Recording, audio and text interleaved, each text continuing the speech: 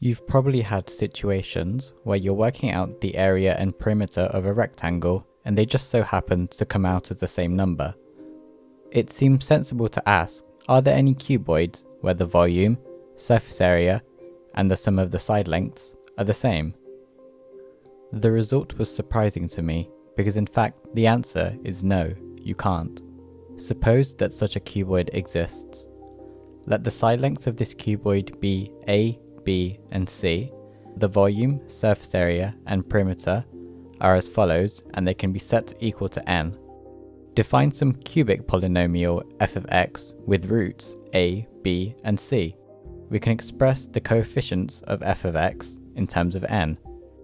Input these coefficients into the cubic discriminant, and it turns out that this is negative, so for all positive real values of n, f of x has two complex and one real root.